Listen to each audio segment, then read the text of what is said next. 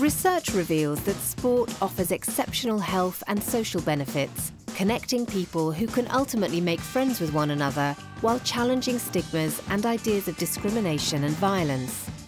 Due to this potential, sport has been an important aspect of government policy, especially in social policy.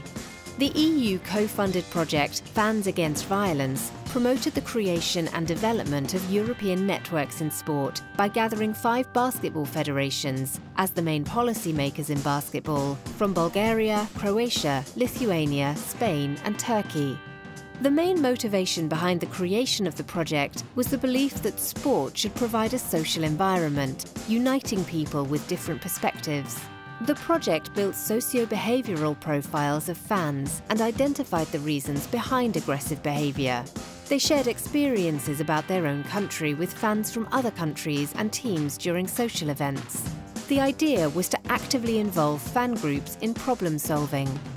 Fans Against Violence reached out to fan leaders, those who control the behaviour of a group of fans, and appointed them to be active members of the project.